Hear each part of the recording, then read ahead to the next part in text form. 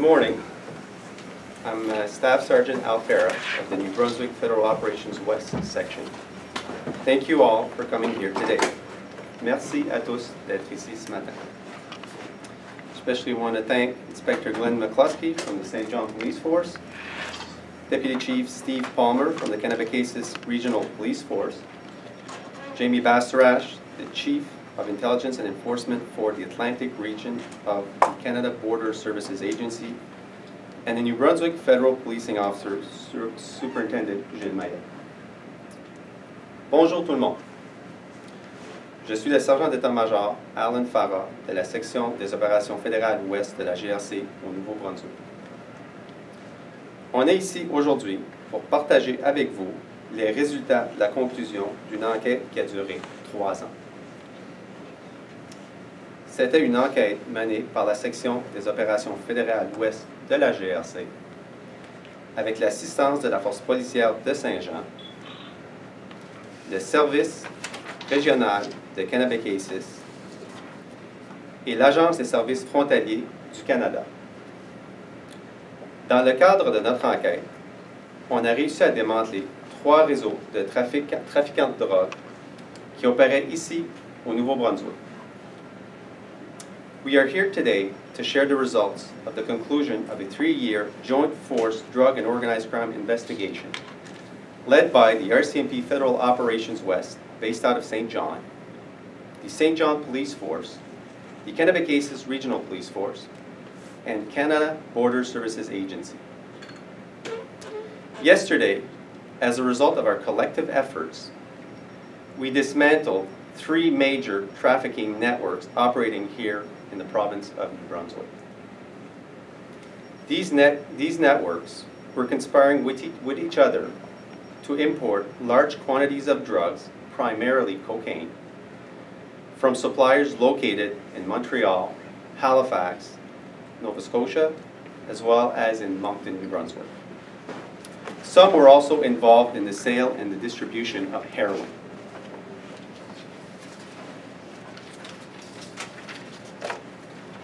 The police alleged that the accused, who were the subjects of this investigation, were also responsible for redistributing these illicit drugs throughout our communities, primarily in southern New Brunswick. We are also alleging that these criminal organizations dealt with organized crime groups in Nova Scotia and in Quebec. All of the accused are facing drug-related charges, while some are also facing charges related to the participation of activities to a criminal organization, conspiracy to traffic drugs, firearms offenses, and proceeds of crime offenses. The majority of those arrested during yesterday's police operation appeared in the St. John Provincial Court on September 10, 2014. L'enquête policière a révélé que ces réseaux de trafiquants de drogue s'étaient mis d'accord pour importer d'importantes quantités de drogue, principalement de la cocaïne, en s'approvisionnant auprès de fournisseurs situés à Montréal, Québec, à Halifax, en Nouvelle-Écosse, et à Moncton, Nouveau-Brunswick. D'autres étaient impliqués dans la vente et la redistribution de l'héroïne. La police prétend que les accusés dans ce dossier étaient aussi responsables pour la redistribution de drogue illicite dans plusieurs communautés dans le sud-est du Nouveau-Brunswick. On croit également que ces organisations avaient des liens avec le crime organisé au Québec et en Nouvelle-Écosse. As you can see from the exhibit table over there, this investigation led to the seizure of drugs believed to be cocaine, heroin, marijuana, several firearms, and cash. There's also drug paraphernalia. Further charges arising from this investigation may also be laid at a later date as our investigation is ongoing. Comme vous le voyez sur la table d'exhibit devant vous, par l'entremise de notre enquête, nous avons saisi différentes sortes de drogues incluant de la cocaïne, de l'héroïne, de la marijuana, ainsi que des armes à feu et de l'argent. Il est aussi possible qu'on dépose d'autres accusations dans le futur liées à notre enquête, car notre travail n'est pas complet. I would now like to call on Superintendent Jill Mayet, Federal Policing Officer, to say a few words.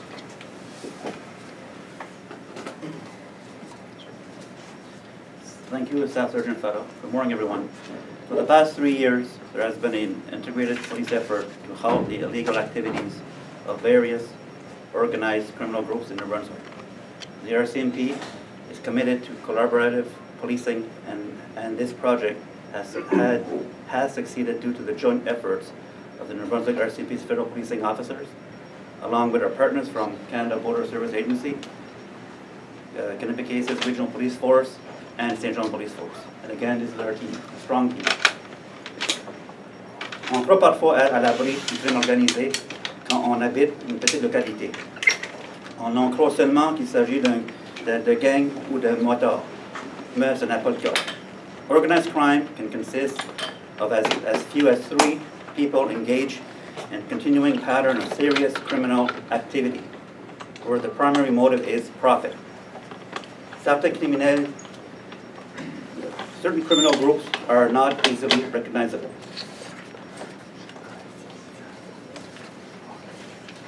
Certains groupes criminels ne sont pas nécessairement faciles à reconnaître. As a result, the violence and the corruption often related to organized criminal activities, such as trafficking of illicit drugs, can threaten the safety and well-being of all New Brunswickers. In this case, there were 3 distinct organized criminal groups distributing drugs within many of our New Brunswick communities. Through a concerted effort by our various police forces, these groups have been disrupted. 29 people have been charged, and significant quantities of drugs have been removed from the streets of New Brunswick. These individuals were known within their communities to be part of the illicit drug trade.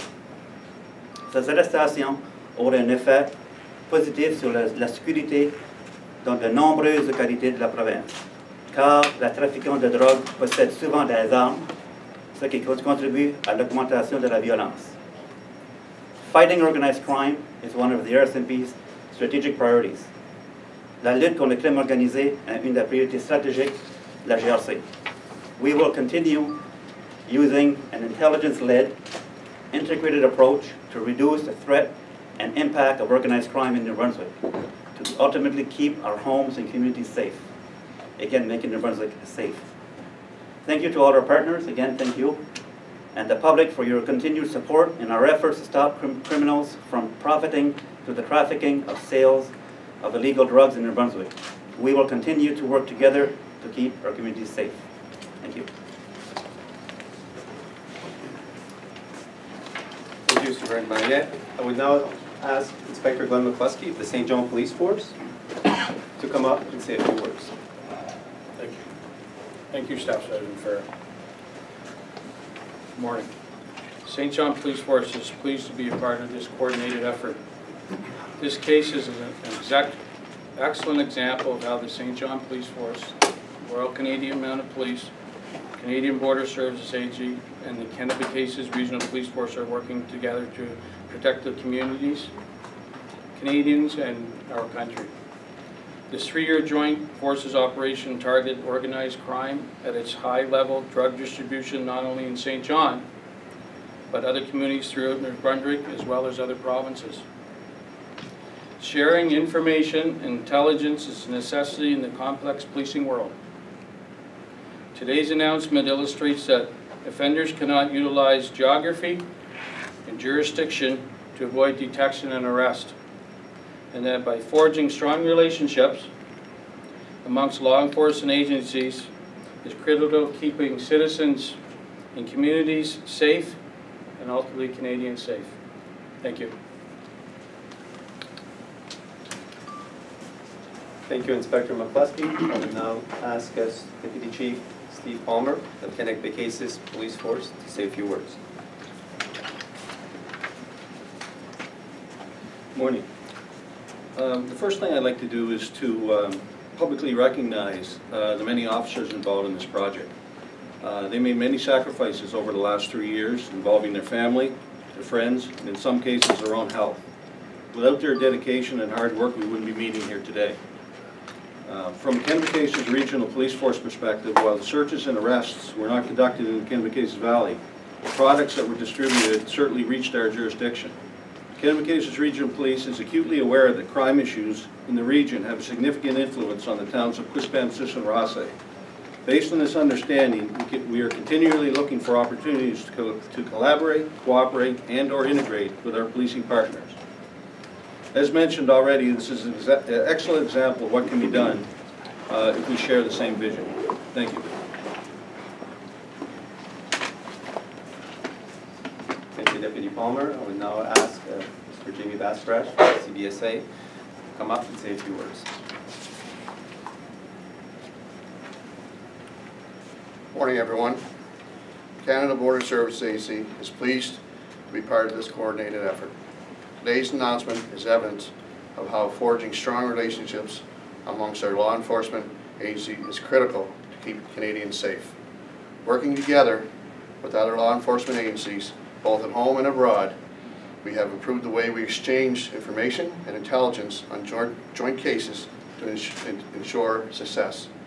The CBSA works closely with its domestic and international security partners to ensure the safety and security of Canadians' borders. CBSA ensures that their border is open for business, but closed to organized crime, smugglers, and terrorists. We work closely with our partners to be smarter, faster, and more effective than ever when it comes to protecting our borders and our communities. This case here is an example of how the CBSA, along with the RCMP, the St. John Police Force, and the Kennebecase's Regional Police Force, are working better together to protect Canadians and our country. Thank you very much. Thank you, Mr. Bastrash. I'll make one final statement before I take questions. Je vais faire une dernière déclaration avant de prendre des questions. I'd like to draw your attention here to this map of New Brunswick, the southern portion of New Brunswick. Essentially, this visual captures what Operation J Tornado, which was the name of this 3-year-long investigation, is alleging with respect to these groups that are facing serious drug trafficking and organized crime charges today. As you can see, and I'll start from the outer parts of the province, you have Montreal, Quebec highlighted, you have Halifax, Nova Scotia, and you have also got New Brunswick. The green arrows indicate the suppliers, the drug suppliers that we are alleging were providing large amounts of drugs, which is substantiated by what you see at the table over to your left. So these groups, they're situated in various locations from New Brunswick, and as it was alluded by one of the officers, there are no borders when organized crimes are trying to supply the demand that exists out there. So they will go to wherever they can find these suppliers to help support their criminal enterprise. So the green arrows indicate the suppliers. Then what you see, which are the two, I draw your attention to these two pictures here. The focal point of Operation J Tornado were two groups that were operating here in the city of St. John. These groups were essentially redistributing the drugs that they were buying at a commercial level.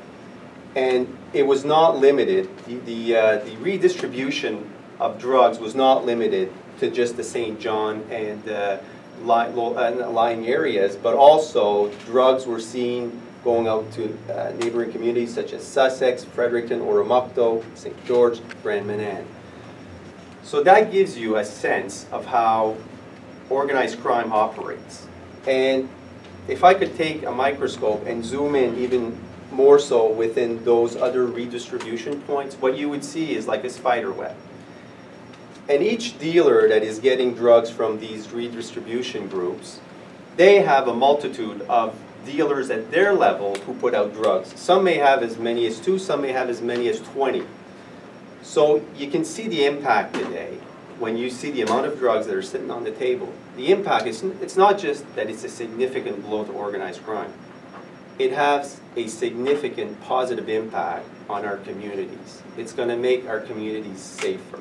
It's going to make the quality of life in our communities better, because the kind of stuff you're seeing on this table, it comes with weapons, it comes with violence, it comes with intimidation. And what we did as a result of a collective effort between the partners at the table is we were able to disrupt and dismantle these groups and their redistribution networks to have a solid impact and a positive impact on our communities. Thank you.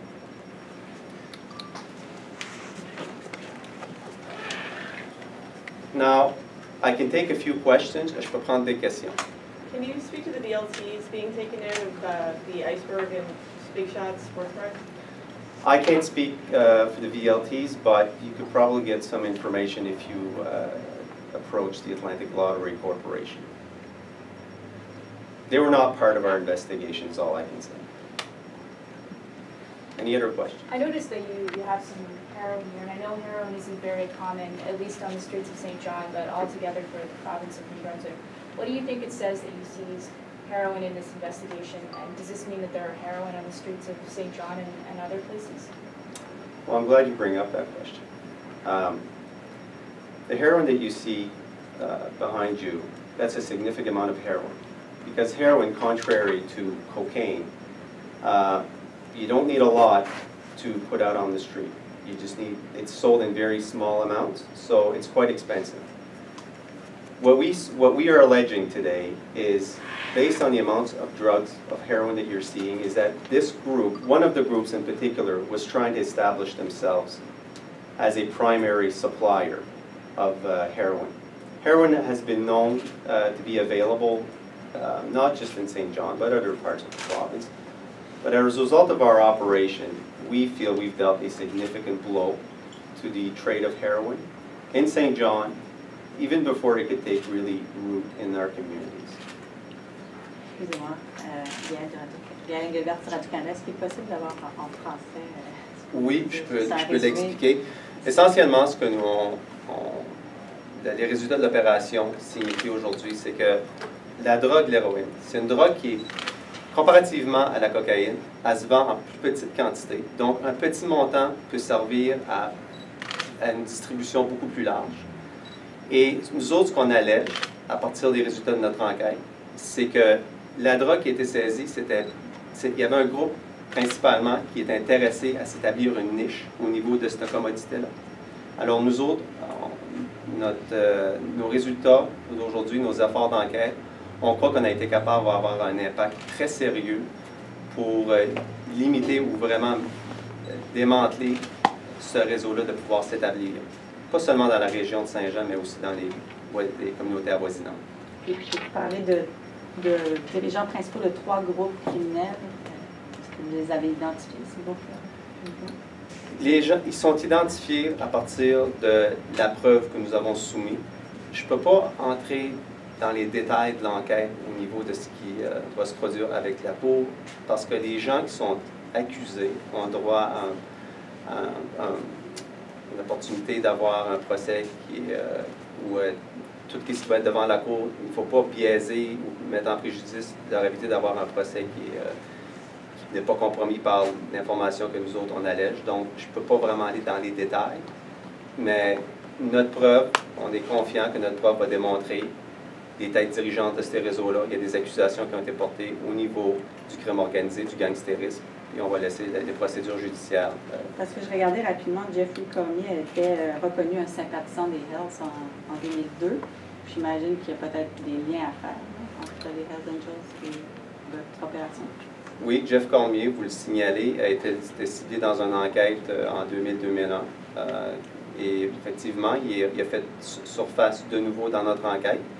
Et nous avons présentement des accusations de portée contre lui. Mais vous ne pouvez pas faire le lien entre les Hells Angels et... Je ne fais pas de lien entre M. Cormier et les Hells Angels. Non. Could you break down exactly the three, because there's 3 separate crime groups, can you break down exactly who these groups were containing and if there's any connection among all 3 of them? Okay, I can give you a general sense without getting into the specifics of the investigation, because all of the accused are entitled to a fair fair trial, and I don't want to prejudice the evidence against the accused by getting into specific details. But I will explain a little bit further. So what we are alleging is these groups were working cooperatively, also independently. It's a fluid situation in the way these groups operate. What we are alleging is these groups were getting their drugs from, as I explained, these suppliers that were outside the province, but there was also a supplier in Moncton. And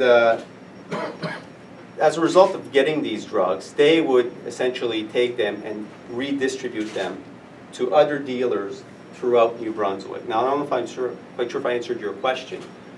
I'm just wondering if the groups individually, did they operate amongst each other, or were they just separate groups? Well, just to draw a same comparison with like a normal business, how they operate. They have their own structure in the way, you'll have a person that sits, say, a manager or a director, and then on down. And you've got people that essentially, as you go down one level, another level, you have people that have a set of responsibilities or roles that they do. So without identifying necessarily our evidence, because it's before the courts, it's comparable. Organized crime has a model in the way they operate. They've got their suppliers who are outside the province. In some cases, they're within the province. And then once they get the drugs in, you have your leaders who essentially task other people within their groups to say, well, you're responsible for doing this and you're responsible for doing that. And that goes out, and then these people, you'll commonly hear the term a drug runner. So you'll see runners that will take those drugs, move them to other parts of the province, and then those go to other distribution points. And they have their own little cells that put out the drugs at an even smaller level. Because typically what you would see is a user would not be buying a kilo of coke. They might buy a very small amount, like half a gram or a gram. So that's how the distribution works itself out. But would the Moncton group be communicating with one of the St. John groups, or were they all operating autonomously? We're alleging that the Moncton group were supplying the two groups in the St. John area. Okay. So it was coming into Moncton and being distributed from there? Moncton was one source of supply. Montreal was another source of supply. Halifax was another source of supply. We're not alleging that Halifax, Moncton, and Montreal were cooperating at their level. We're saying that this group, these two groups, who were the focal point of Operation J Tornado, did not limit themselves to just buying from one supplier. They had access to other suppliers. In terms of organized crime, what impact would this have on dismantling or having an effect at all on how organized crime is done in New Brunswick?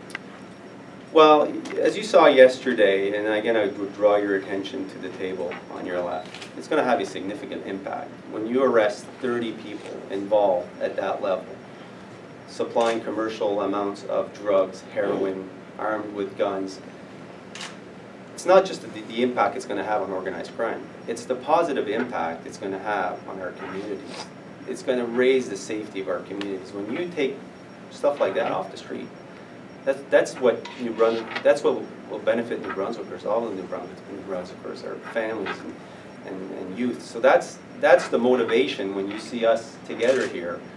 It's not just about dealing blows to organized crime. It's making sure that New Brunswickers enjoy a quality of life in this province, and that's what is the motivation. And when Deputy Palmer spoke about the sacrifices that the members made that were involved in this investigation, well, that's what is driving us. It's not just to get the bad stuff off the street. It's to make sure that our youth and New Brunswickers enjoy a quality of life in this province and feel that this province is safe. Do you have an approximate dollar figure on how much drugs are worth? Ballpark. I can't give you an approximate figure. I can tell you what you're seeing at the table there. It's a lot of money. There's a lot of money tied into those operations. I'm talking from the criminal perspective. These criminals have lost a lot of money today. They've lost. That's financially deals a significant blow to their networks. And we're talking thousands, hundreds of thousands, perhaps dollars. You're, it's without putting a dollar figure on it. It's a lot of money. Have you had a chance to count the money? Well, as you can appreciate, 3-year-long investigation, and we executed, I think, over 30 searches yesterday, arrested not almost, but over 29 people. There's other people that will be arrested. There's a lot of stuff that we have to process. So before we can come out, and I gotta be careful not to give you numbers, because again, everything has to be done to balance the accused's right to a fair trial. So I don't want to prejudice their right to a fair trial by giving numbers and stuff like that. Can you talk to Can you the give any gun side of numbers? it? Can you give any numbers about the number of like ounces of marijuana or? No, I kilos? don't have those figures. Can you just talk to, there's guns on the table, can you talk to just the side of the guns? Were the illegal guns, how were they being supplied? Well, all I can tell you is guns and drugs, when you're dealing with organized crime, that is common for us to see that during the course of our investigations. I can't give you into specifics about those types of guns. I mean, we do have people that are more qualified to give that kind of information. Really today my message is to talk about the result of Operation J Tornado, the impact on our communities, the impact against organized crime, and the partnerships. Can you say if, I think the question was asked earlier, but is there any link at all to Hells Angels activity in connect to this? I won't make a comment with respect to the other organized crime groups, because police force, as Superintendent Maya explained in his statement, we're intelligence-led. And there are always information that is gathered throughout the course of the investigation. We make a point working with our partners and sharing that information. So I'm not going to make a statement with respect to that. Do you think will there be any other large raids like this taking place in relation to this investigation? What I can tell you is wherever organized crime operates in the province, we're going to be there. I'll take one more question. Je vais prendre une dernière question. I'm just wondering about the actual drug supply routes. Are you going to try and branch off information to find out how they were coming in and target those suppliers? Well, we look at everything, right? We don't limit the scope of our investigation to just, a small community. I mean, you're seeing right here evidence of how far-reaching our investigation was. We go beyond our borders. Criminals go beyond borders, and we do the same thing.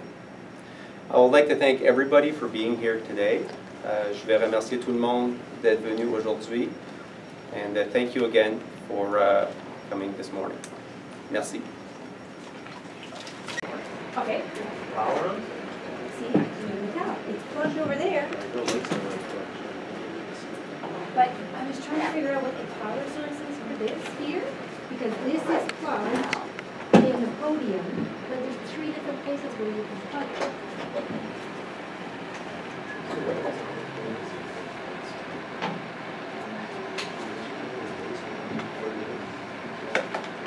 It's supposed to be but there's no plug, like it's batteries. So I changed the battery. It's that one. But there's a second battery.